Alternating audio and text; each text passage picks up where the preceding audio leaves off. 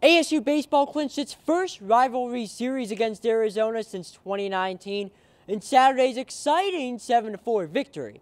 Nu'u Contrades was the star of the night, providing the go-ahead 3-run home run in the sixth for arguably ASU's biggest hit so far this season. He also provided the insurance RBI double in the eighth.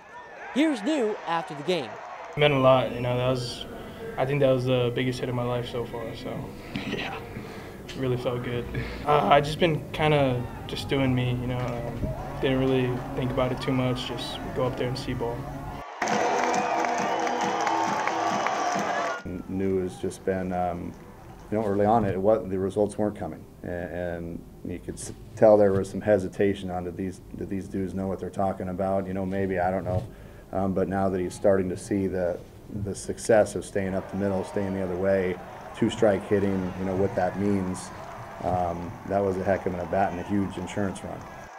The Sun Devil bullpen was equally important in Saturday's win, backing up Christian Curtis strong by only allowing 1 run in the final 4 innings.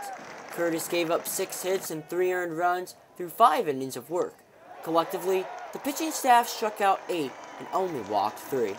He didn't let the big inning take him out of his game today. He bounced right back and gave us 5 strong. Leb came in, gave us a 0. Jesse came in and gave us a 0. Owen threw the ball very well in the 8th and 9th. And that's a recipe for winning baseball. When you don't give up a lot of free bases and attack the zone, give your offense a chance. Sophomore Ryan Campos made the play of the night defensively, a running jump catch in left field to spark the Sun Devils' big offensive inning in the bottom of the 6th.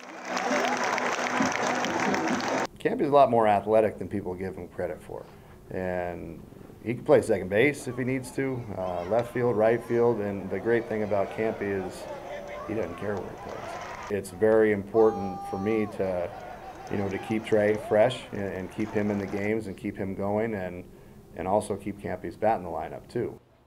The Sun Devils will aim to get the sweep tomorrow with Jonah Giplin as the projected starter. First pitch is scheduled for 4 p.m. right here at Phoenix Municipal Stadium. In Phoenix, Anthony Remedios, WCSN.